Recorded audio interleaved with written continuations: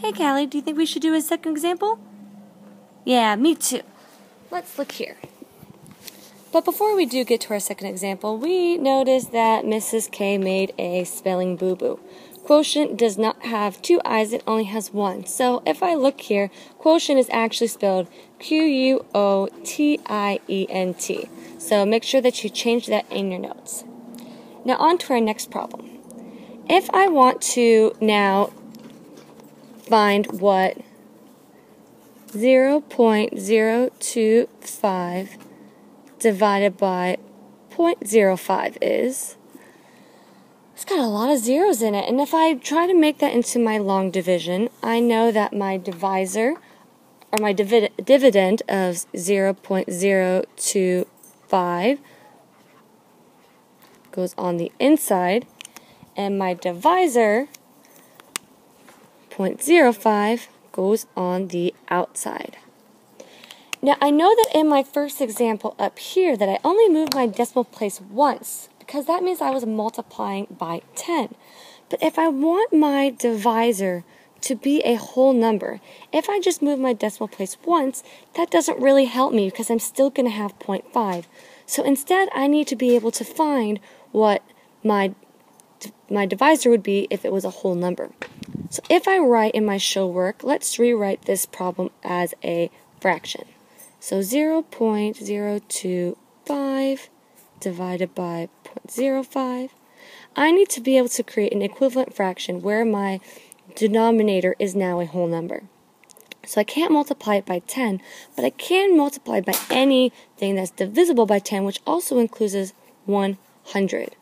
So let's see what happens when I multiply and become an equivalent fraction when I multiply by my numerator and my denominator by 100. So I know that 0.025 times 100, so I'm going to write it this way, because I know that I won't be able to multiply 0, 0, 5, 0, 0, 2. If I add those up, I get 25,000. However, when multiplying, I move my decimal place 1, 2, 3. Same here, 1, 2, 3. So I get a new numerator of 2.5. If I multiply 100 times 0.05, 0, 0, 5, move my decimal place twice, I now have a whole number of 5. So now I know that instead of multiplying it by 10, I multiply it by 100. So for ever many zeros that I have when I multiply, that's as many numbers, or as many times as I need to move. So 1, 2. How many times I need to move my decimal? 1, 2. 1, 2. So now I have my new decimal points. So I'm now dividing 2.5 by 5.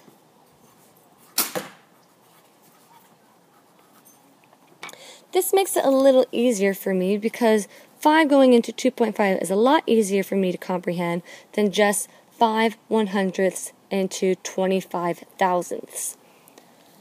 So now I just go with my long division. How many times does 5 go into 0? 0 times. How many times does 5 go into 0? Again. How many times does 5 go into 2? 0 times. How many times does 5 go into 25?